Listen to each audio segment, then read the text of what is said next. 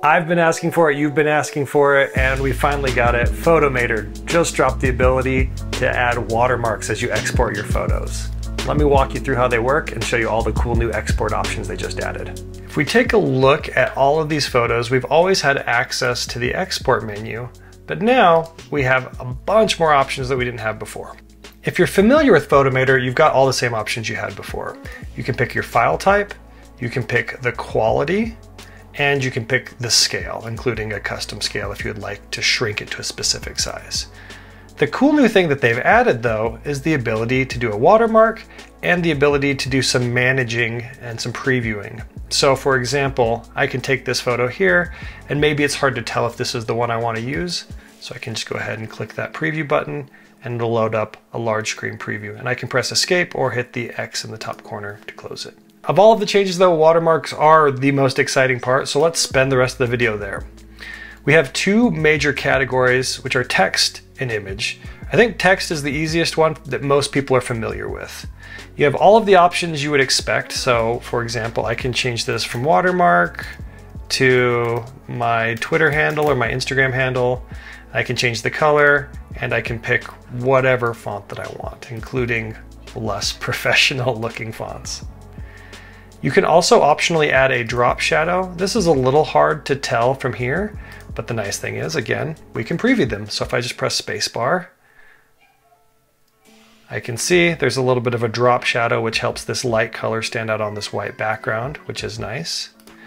And then I can also control the position. I like something like bottom left, top right, depending. Let's go bottom right. And you can also choose how far into the image it gets pushed. So I'm gonna go something like that, looks nice. And then last of all, the size. If you want it to be all watermark, you can do that. I'm gonna do something like that. And that looks pretty good. Let's just tile it across the entire image because I'm super concerned about people stealing my family photos. And voila, you've got some watermarks. Now the cool thing is if you want something that's a little bit more unique than just text, you can also go the image route. So obviously tiling one image across the entire thing isn't what you want. So let's turn off tiling for a second here. And you can see you have the option to pick from your photos library, or you can choose something from your desktop, and you have the same options that you did with text. You can choose where you want it to be. You can choose whether you add a shadow. Maybe with an image we don't need the drop shadow. And then you can also choose the size. So if you want it to be really small. I personally love the idea of drawing your signature or something like that with some opacity and putting it in the bottom corner. And then of course you have all the same tiling options as well. So I'm going to put a little bit more spacing, but again, if you were super concerned about somebody stealing your images, you can completely cover them, sort of similar to what you do with the stock photo websites. And with that, you hit next and you choose where you want them to go.